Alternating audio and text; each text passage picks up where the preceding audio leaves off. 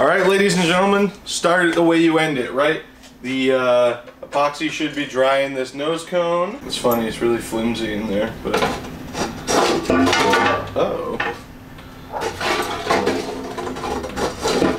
Hopefully it's not a giant pain to get it to line up with my bulk plate here. So that means today we're ground testing the old Iris here. I still have a few more things I need to take care of first. I could just tell you, but how about I show you?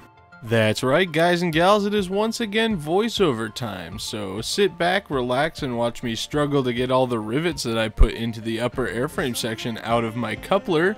There's a lot that could be said about this situation, but I'm going to go with the rivets are so well attached that it's going to be an issue for the airframe to come off of it. So that's a positive light I'm putting on this, and that's what we're going to go with. I don't think it's going to come apart. It should be pretty good. Now, of course, in the last video when I was drilling holes in my bulk plates for my electronics bay, I forgot to put holes in for both my U-bolts and holes for my E-matches to run through, which are pretty essential if you'd like your deployment charges to deploy. Now, the paint job on the Iris makes everything pretty easy to get in a straight line, considering the body lines line up perfectly with the center of the fins. However, to keep everything scale, which I was very meticulous about with the paint job, I had to paint some silver down onto the airframe, which made it a little bit difficult to get everything lined up. So I eyeballed some green masking tape so I could, you know, roughly have it about straight in line with everything else for my shear pin. If you're unfamiliar, a shear pin is simply a nylon screw. The ones I'm using for this rocket are 4-40, which is pretty big. Typically you'll use 2-56, but it is a very big rocket, so I went up a bit in size. Effectively, their purpose is to keep the rocket together until you want it to not be together anymore. They keep the nose cone on and the fin can attached to the coupler until your black powder ejection charge forces them apart, shearing the screws, hence the name, shear pins.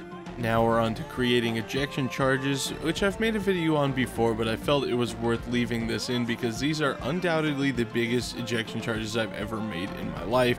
Our starting point is a hefty 6 grams of 4F black powder, and to put everything in perspective here, I think the biggest I've ever flown before was 4 grams. This is an old school Curtis gel tip nose cone, and if this hits the ground hard enough, it's just going to break the whole tip off of that nose cone. So, you know what?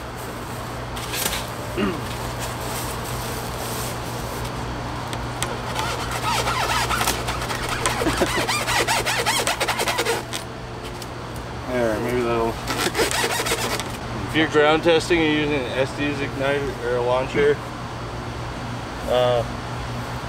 sometimes the launcher will fire the E-match on just pushing the test light in because they're so low resistance, so be wary of that. We've had that happen a time or two.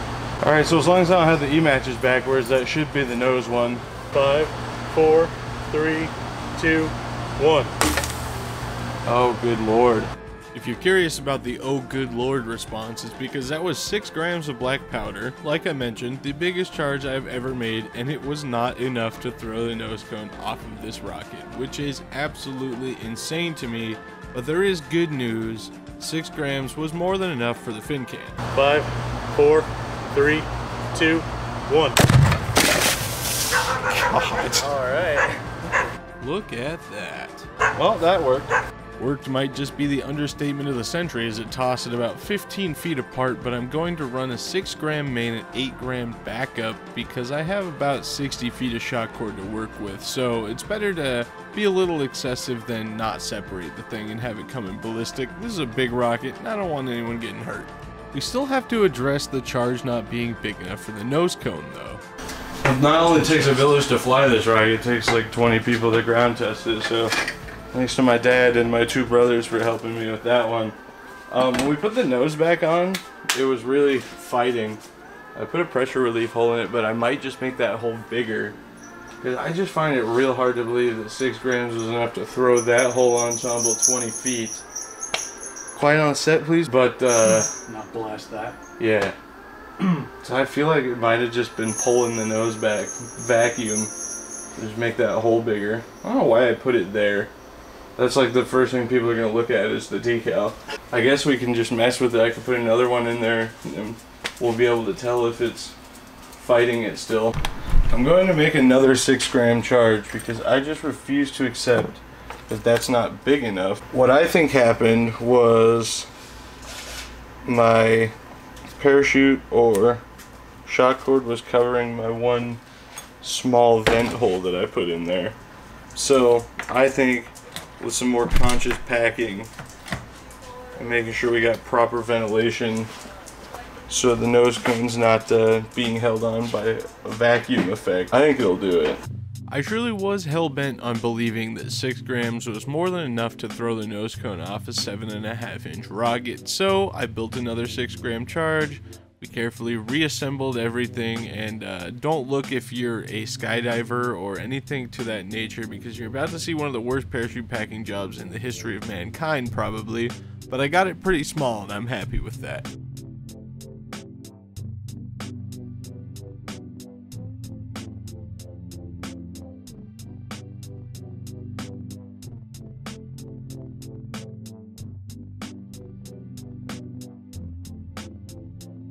I made the giant parachute tiny. I don't want. So after further modifications to my vent holes, I actually added another one and made them both quite a bit bigger than they were before, so I was feeling pretty confident about my 6-gram charge being more than enough to blow the thing apart. And 5, 4, 3, 2, 1. Well, f me, I was wrong. Insert some philosophical comment about the scientific method and how important it is to do this kind of testing here to overturn the angriness that I had that I was incorrect. But begrudgingly, I made myself an 8-gram charge, stepping it up another 2 grams over the largest charge I've ever made, and lo and behold... 4, 3, 2, 1.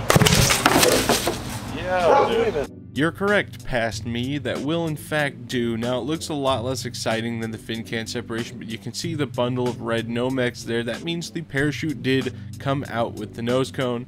What I'll probably end up doing is putting a small pilot chute right up against the nose cone, just to ensure as long as the nose cone comes off, it's going to pull everything out. All my recovery gear will come out, because this rocket is heavy enough that if it hits the ground hard, it's probably going to cause some damage no matter how well I built it. That being said, I am going to run a 10-gram backup charge for the main chute, because if you can't blow it out, you better blow it up. Well guys, quite frankly, I can't believe I'm saying it, but my 7.5-inch Iris, about 8 years after I started construction on it, is finally ready to fly. I think the plan is I'm going to do a 6-gram primary, 8-gram backup for the apogee charge. We'll do 8-gram for the main and 10 backup for that as well. Big charges. I've never made black powder charges that big before, but I've never flown a rocket this big before. So I look forward to learning and figuring out what we figure out, because this isn't going to be the biggest rocket on this channel anymore. Hopefully within the next year or so.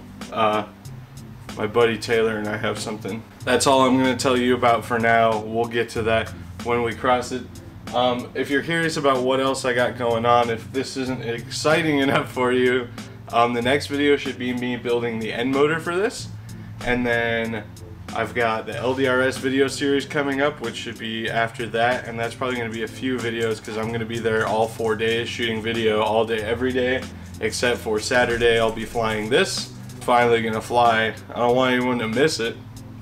So we'll get it ready in 2220 Dark Matter Saturday at LDRS. If you'll be at LDRS, come say hi.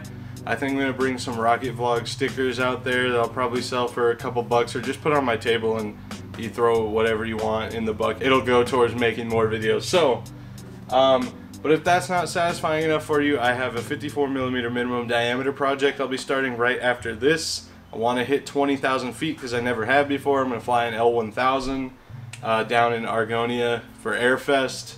And I also have a couple upscales that I need to build, as well as this upscale I need to finish. I got 8-inch V2 coming from Composite Warehouse that I plan on setting up for night flights. I like to fly it on an L900 at night with some LEDs. So we got a lot of stuff coming. So I appreciate the subscriptions. I appreciate everybody buying merch at rocketvlogs.com. I've been thinking about doing a Patreon. So let me know what you guys think about doing a Rocket Vlogs Patreon, where essentially I'd be putting the videos out early. I try to upload Sundays, but I'd be putting them up as soon as I finish shooting and editing. And then the LDRS one I plan on taking about a month worth, because I'm doing one section of it a week, so it'll probably be either 3 or 4 videos every Sunday. And I was thinking about doing a Patreon, so you can join the Patreon for a couple bucks a month or whatever, and you get access to the whole LDRS video series from the get-go. So if that's something you're interested in, we'll say $5 a month. Let me know. And yeah, at any rate, thank you guys for watching, and we'll see you guys in the next video.